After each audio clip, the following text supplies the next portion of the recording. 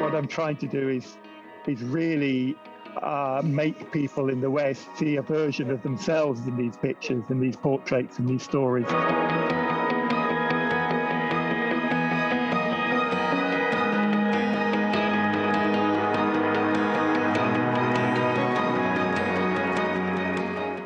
He says the role of the artist is to counteract state propaganda.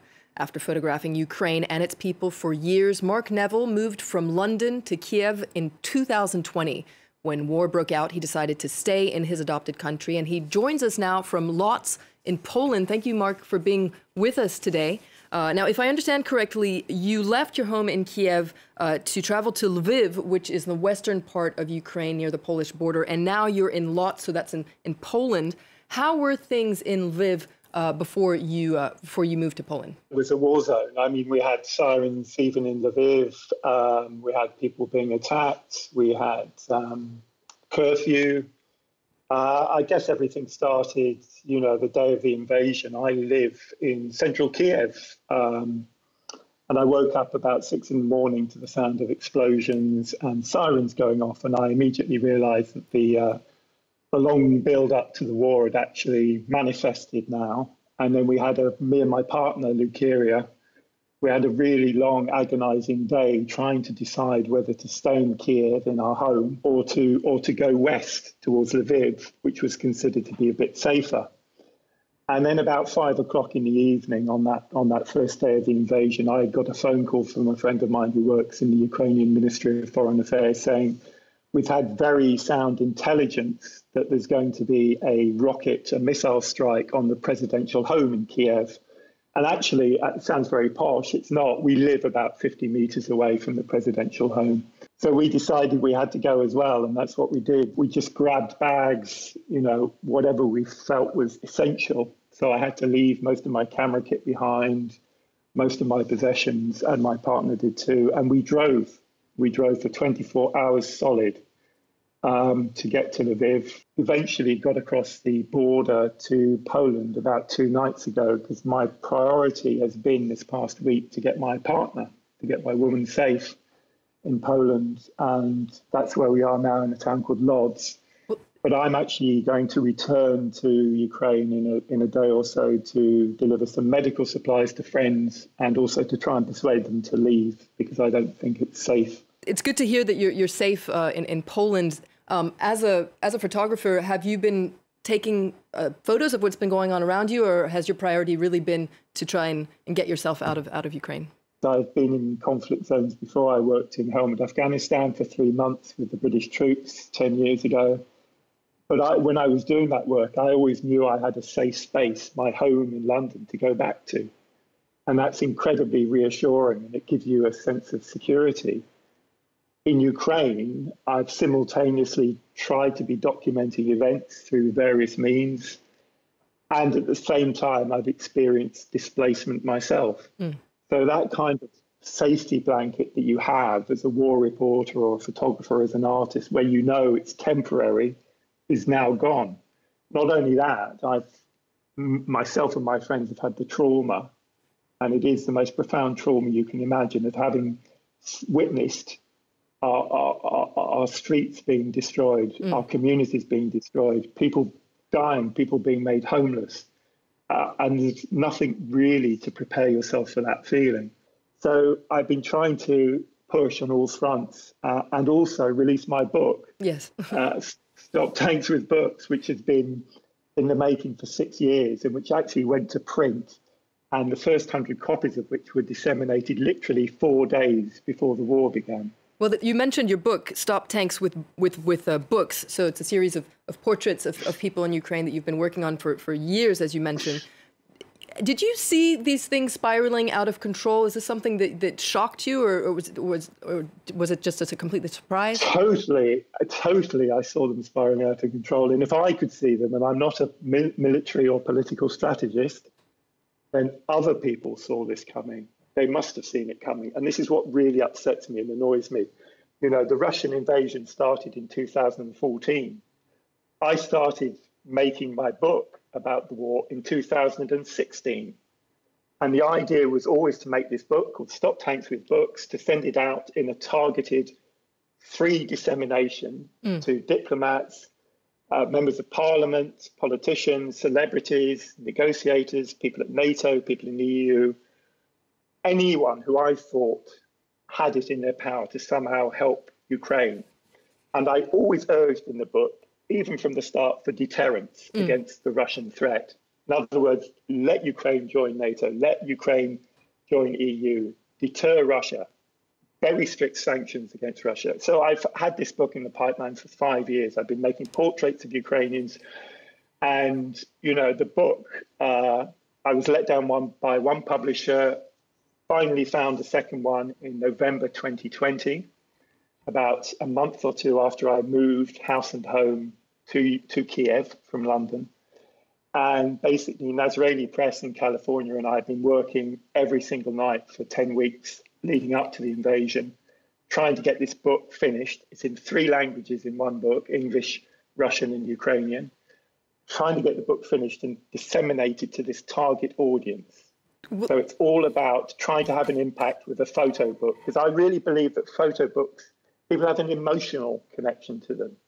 And these are the things that change people's opinions about a war, even politicians' opinions about a war.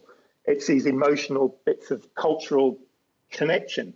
You know, it might be a poem about World War I, or it might be a pop song about Vietnam, but these are the things that really connect with even the people who make these big decisions. And you've mentioned...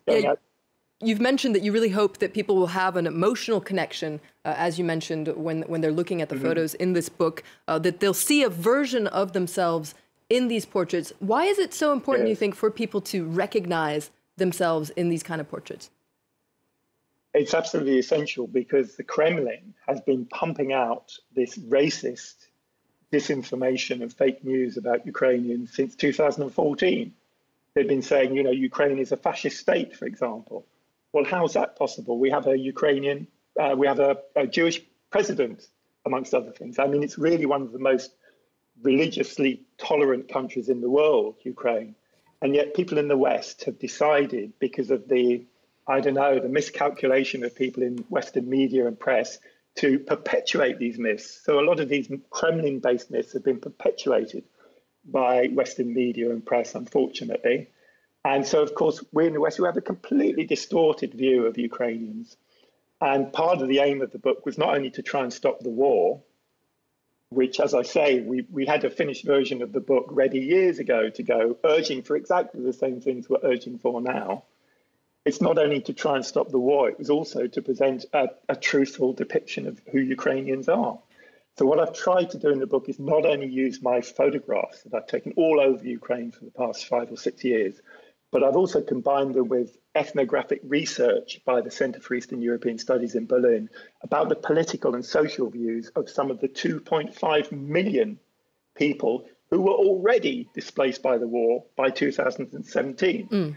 It's also combined with short stories from this incredible Ukrainian writer called Luba Yakimchuk, who describes what it's like to live in Russian-occupied Donbass in 2014. And I'm telling you, it's not a pleasant regime. People were tortured, still being tortured, kidnapped, set on fire in the streets. I mean, it's really brutal stuff. And I've also combined those different types of text and information with a call to action to the international community and my own introduction about what it's like to live in Kyiv as a guy from Britain, as a guy from the West. Well, in your collection of books, Stop Tanks with Books, there's some striking photos of women in particular. We've seen a lot of Ukrainian women take up arms and show incredible resilience in recent days. There's one image in particular that's pretty striking. It's called Women Smoking on a Bench in Mirnorad, which is near Donetsk. Yeah. Can you tell us a bit more about that shot and how you got it?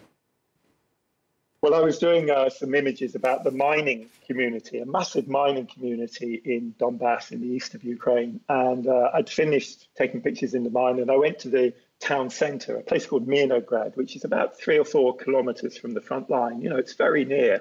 And remember, these people have been living with the war for 8 years now, constant shelling in the east. And I see this very striking woman sit down on a bench and she's carrying this blue portfolio, which I guess has some kind of important documents in it, either, I don't know, a lease for an apartment or identity papers or something, but she was clearly on a mission.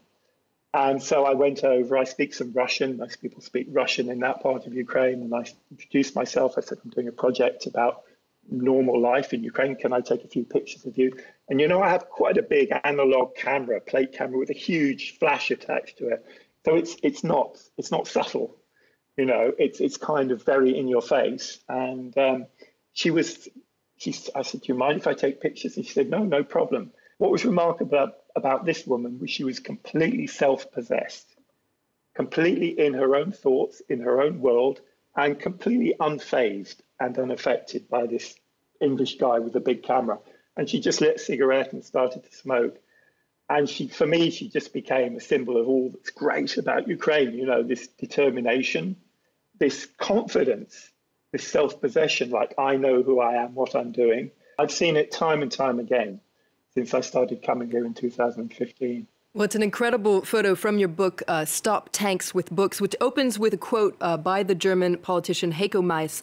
If Russia stops fighting, there'll be no war. If Ukraine stops fighting, there'll be no Ukraine. Mark Neville, thank you so much for being with us today on France 24. Please stay safe and continue your wonderful work. It's so important for all of us to be seeing these photos coming out of Ukraine. Before we go, I wanted to mention an exhibition here in Paris at the Musée de la Libération de Paris, dedicated to 8 women photographers who covered 75 years of international conflicts between 1936 and 2011. It's called Femmes photographes de guerre. It features photos by Lee Miller, Christine Spengler, Françoise Dumulder, amongst others. And all in all, there are 80 photos showing the implication of women in war zones, whether they're fighting, victims, or witnesses. For more arts and culture news, head to our website and stay in touch on social media. Stay tuned to France 24. More news is coming up right after this.